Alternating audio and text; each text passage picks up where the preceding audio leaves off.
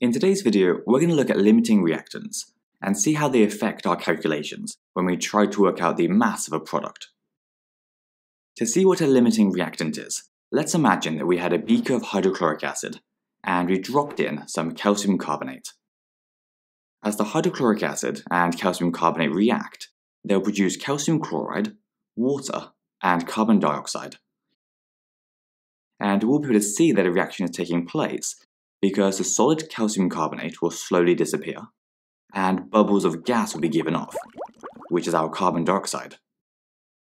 After a while though, all the calcium carbonate will disappear, and the fizzing will slow down and eventually stop.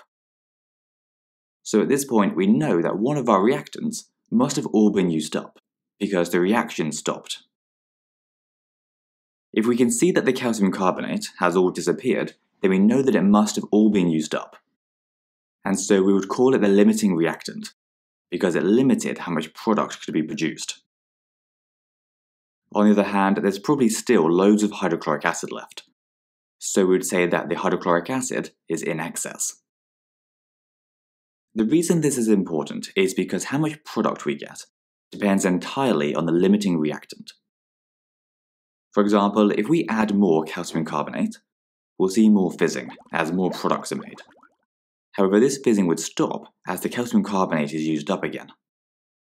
Whereas if we add some more hydrochloric acid, then nothing will happen because it has no calcium carbonate to react with. Now, when it comes to calculations, you'll sometimes be told that one of the reactants is in excess. In other cases though, it might just be implied in the question. For example, calculate the mass of sodium oxide produced when 115 grams of sodium is burned in air. Burning in air is known as combustion, and basically just means reacting with oxygen. And if you think about it, there's loads of oxygen floating around in the air, so we can assume that the oxygen will be the one in excess, which means that our sodium must be the limiting reactant. The first step with any question like this is to write out the equation and then balance it. And if you're not comfortable balancing equations, I'll link our video on it below in the description. As we want the mass of sodium oxide, we're first of all going to have to figure out the number of moles of sodium oxide that are going to be produced.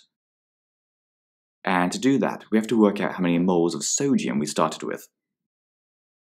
For this, we use the equation moles equals mass over mR.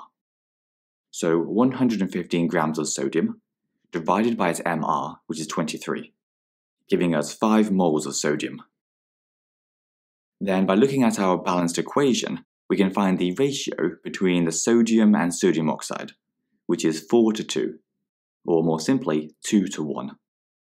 And so if we use 5 moles of sodium, we know we must produce 2.5 moles of sodium oxide. So now we need to find what the mass of 2.5 moles of sodium oxide is. To do this, we're going to have to take our equation and rearrange it to get mass equals moles times mR. We already know the number of moles is 2.5, so we just need to get the mR of sodium oxide, which we get by taking 2 times 23, because there are 2 sodiums in Na2O, and adding 16 for the oxygen, giving us 62. Then we can plug these in to get 2.5 times 62, giving us 155 grams. Which is the mass of sodium oxide that we'll get. Anyway, that's all for this video, so hope you found it useful, and we'll see you next time.